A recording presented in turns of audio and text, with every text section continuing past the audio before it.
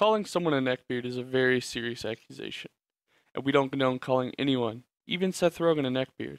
If anyone you know shows sign of being a neckbeard, tweet about it. Make several angry Instagram posts, and remember to keep your distance. Enjoy the video. Hey guys, Kenurt here. Last video we talked about Ryan, or the Redditor. Well, today we're going to talk about a subspecies of Redditor / Discord mods, neckbeards. Just a rundown of what a neckbeard is. Neckbeards are people who are socially awkward, not in the best shape, and obsessed over computers.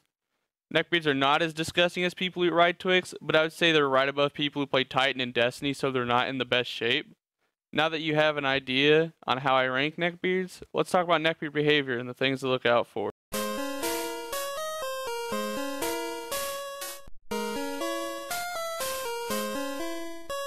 Stage 1 is simple. It's just bad hygiene and not taking care of yourself.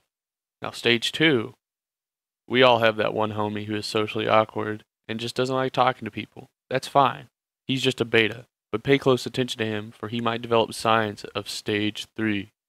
Now, stage 3 is if they tell you how cool the specs on their computer are and constantly bring up Linus Tech Tips. You might still be able to save them, but proceed with caution or they might have entered the final stage of becoming a neckbeard. Stage 4. You know they've entered stage 4 when they use an underage anime girl as their profile picture. This is the final and saddest stage. You begin to lose all contact with your friend, but you can slowly see their descent into madness as they continue to post about it, their favorite anime, and how much they love their kitten. Now that you know about the critical stages of becoming a neckbeard, there's not really any cure.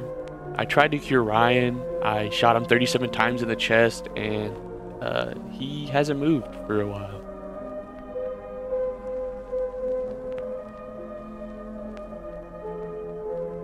Well, that was idiotic. Off to hang myself. Off and left.